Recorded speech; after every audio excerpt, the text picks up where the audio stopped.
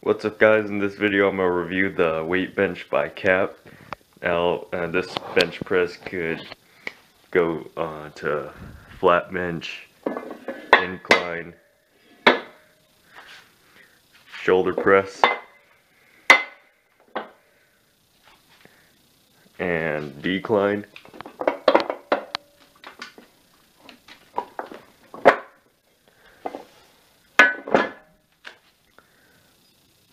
But this is not the best bench. I would only recommend getting it if you are not going to lift a lot of weight on it, because it only could support up to 300 pounds including the weight of the user. So if you're looking for a good bench, I recommend getting a different one, spending a little bit more money. This one was only $60 on Amazon. You also could see right here the adjustment doesn't line up real well, which is another reason why this isn't the best designed weight bench. And if we come over here, you could see there's footrest right here.